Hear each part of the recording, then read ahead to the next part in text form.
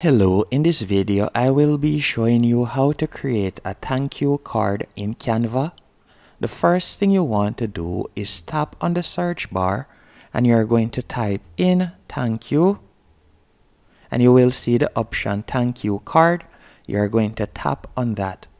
After you have selected it, you will be redirected to this page on which you'll see numerous templates you can choose from. So you can simply scroll down until you see a template of your liking. And by the way, any one of the templates that you see that says Pro, that means that you would have to be a paid subscriber on Canva to use that particular template.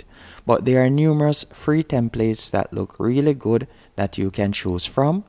For example, I'll select this one right here. You'll simply tap on the one that you would like to edit. Then you could tap on customize this template. After you have selected customize this template, you will be redirected to this page on which you'll be able to add your own personal touch to your particular card. So for example, let's say you want to change the background. So all you'll have to do is simply tap on the entire box. Once you have selected the entire box, you could simply tap on the color right here, the box color in the top left hand corner. If you would like to change the color of the background, then you could tap on the color that you would like to change it to, as you can see right here. Or if you would like to add an image to the background, you can do that also by simply tapping on uploads. After you have selected uploads, you could select the image that you would like to use. So you could drag that particular image and place it. Then you are going to right click and you will see the option replace background. You are going to tap on that. And as you can see right here, that image is now the background. You can also change the text by simply tapping on the particular text box.